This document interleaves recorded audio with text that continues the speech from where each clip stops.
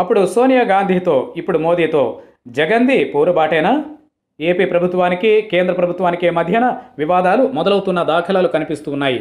ఇప్పటికే విద్యుత్ ఒప్పందాల సమీక్ష విషయంలో జగన్మోహన్ రెడ్డి నిర్ణయానికి కేంద్రం నుంచి రెడ్ సిగ్నల్ వచ్చింది. విద్యుత్ ఒప్పందాలు రాష్ట్ర ప్రభుత్వ ఖజానాకు భారంగా మారాయని జగన్ ప్రభుత్వం అంటోంది.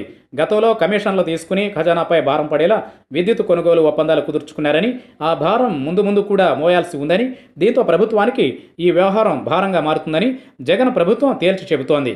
ఈ అంశంపై సమీక్ష అవసరమని వ్యాఖ్యానించారు కూడా. అయితే దీనిపై చంద్రబాబు నాయుడు ముందుగా అభ్యంతరం వ్యక్తం చేశారు. విద్యుత్ ఒప్పందాల సమీక్షను తెలుగుదేశం వాళ్ళు వ్యతిరేకించారు. ఆ తర్వాత ఈ అంశంపై కేంద్రం కూడా స్పందించింది. సమీక్ష అనవసరమని తేల్చింది. అయినా బరువు రాష్ట్ర ప్రభుత్వ ఖజానాపై అయినప్పుడు కేంద్రం ఆ సమీక్షలను ఎందుకు వద్దంటుంది అనేది కీలకమైన పాయింట్. దానివల్ల పెట్టుబడులు రాకుండా పోతాయని కూడా కేంద్రం నుంచి వారింపు వచ్చిందట. అది మరో ప్రహసనం. అక్రమాలపై సమీక్షలు జరిగితే పెట్టుబడులు రాకుండా పోతాయనేది ఎంతవరకు రైటో కేంద్రానికి తెలియాలి.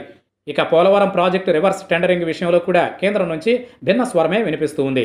రివర్స్ టెండరింగ్ ద్వారా ప్రభుత్వ సొమ్ము ఆదా అవుతుందని, పెరిగిన అంచనా వ్యయాలు తగ్గుతాయని జగన్ ప్రభుత్వం చెబుతూ ఉంది. ఆ మేరకు నోటిఫికేషన్ జారీ చేసింది. అయితే ఎందుకు రివర్స్ టెండరింగ్కు పిలిచినట్లు తమకు నివేదిక ఇవ్వాలని కేంద్రం కోరుతూ ఉంది. ఇది కేంద్ర స్పాన్సర్డ్ ప్రాజెక్టు కాబట్టి అడగవచ్చు. అయితే ఈ వ్యవహారం ఎంత దాకా వెళుతుంది అనేది మాత్రం అత్యంత కీలకమైన అంశం. ఒకవేళ రివర్స్ టెండరింగ్ను కేంద్రం వ్యతిరేకిస్తే చంద్రబాబు నాయుడు సర్కార్ హయాంలో చోటు చేసుకున్న వ్యవహారాలను సమర్థించినట్లే.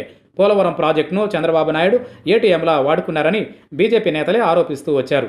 అయితే ఇప్పుడు వారే గత ప్రభుత్వ విధానాలకు వత్తాసు పలికితే అప్పుడు రాష్ట్ర ప్రభుత్వం కాముగా ఉండకపోవచ్చు. గతంలో ఎలాంటి అధికారం పదవి లేనప్పుడు సోనియాను ఎదుర్కొన్నారు జగన్మోహన్ రెడ్డి. ఇప్పుడు ప్రజలు ఇచ్చిన అధికారం ఉన్న నేపథ్యంలో మొత్తం వ్యవహారాలను జగన్ ప్రజల ముందుకు తీసుకురావచ్చు.